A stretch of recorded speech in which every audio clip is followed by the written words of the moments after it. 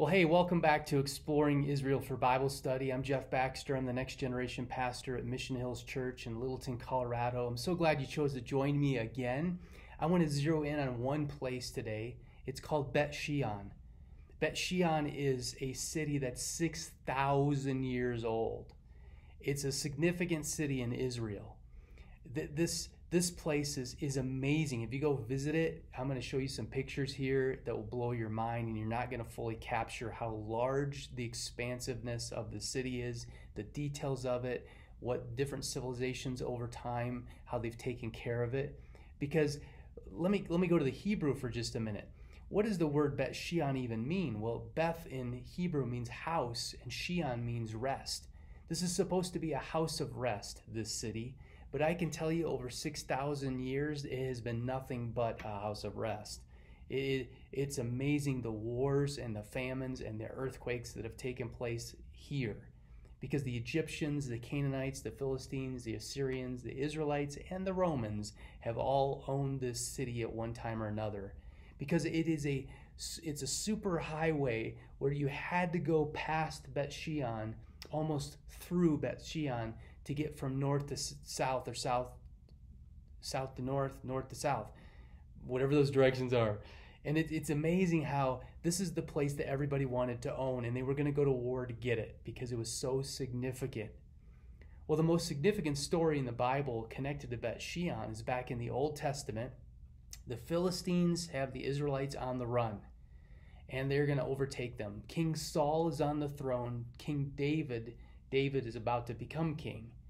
And so Saul is pinned in, and the Philistines have him.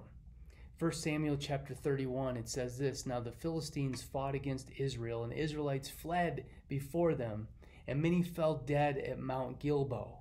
The Philistines were in hot pursuit of Saul and his sons, and they killed his sons." So they've pinned him in. Verse 3, the fighting grew fierce around Saul, and when the archers overtook him, they wounded him critically. So Saul is going to die. Saul said to his armor-bearer, "Draw your sword and run me through, or these uncircumcised fellows," the Philistines, "will come and run me through and abuse me." But his armor-bearer was terrified and would not do it. So Saul took his own sword and he fell on it. And the armor-bearer saw that Saul was dead. He too fell on his own sword, and he died also.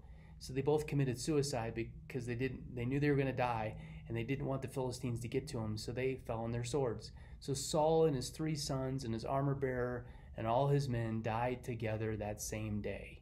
So the Philistines come, they discover the bodies of King Saul and his sons, and they take the bodies down to Beit Shean, and they hang them on the walls of Beit Shean.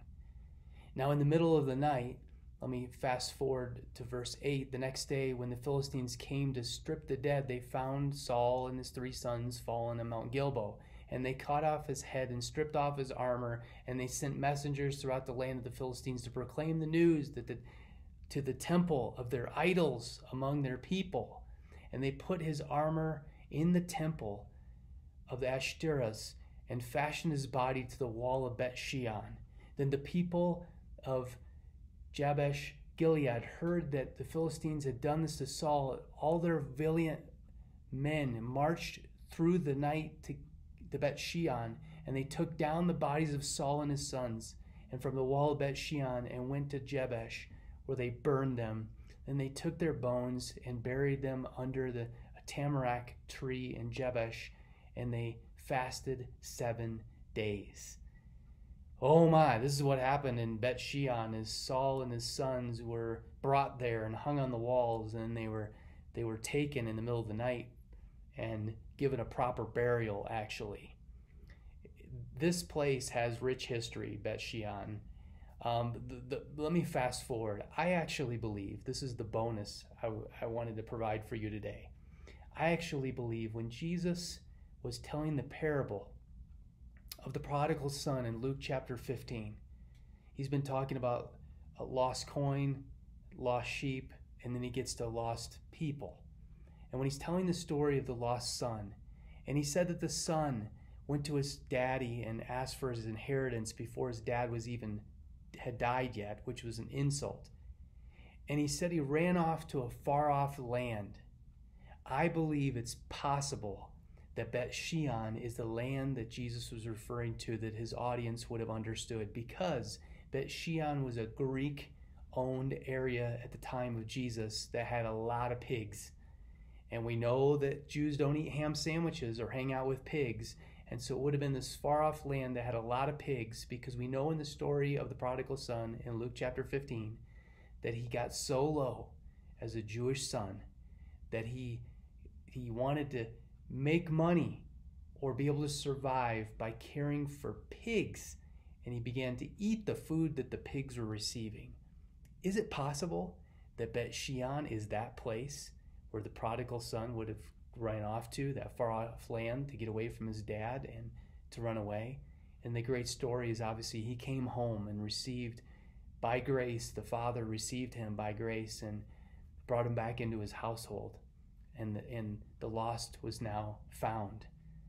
But I think it might have been Beit Shean that Jesus was talking about, which would be amazing if it was. So I hope it's been helpful to study Beit Shean today. I hope it's been encouraging to you. Until next time.